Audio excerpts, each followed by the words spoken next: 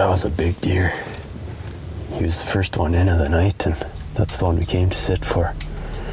Shot looked a little far back, but we'll have a look at the footage and go check the arrow and see if we can find him, I guess.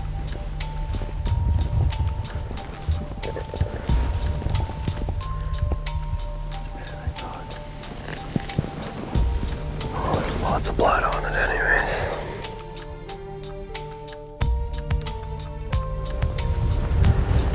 Found the arrow. It's better blood than we thought, I guess, but we don't want to push him tonight, so we'll let him bed down and come back and look for him tomorrow. Hopefully it works out. A marginal shot, the absolute worst thing that every hunter will have to deal with at some point in their life. And after that shot, we must have reviewed the footage likely 100 times, and we couldn't all come to an agreement on whether or not the shot was in the lungs or too far back. The opinions were so close, and with the doubt present, Mike did the absolute right thing and stuck to his gut feeling to leave that deer overnight and not risk a worst case scenario of a poor hit and pushing the buck.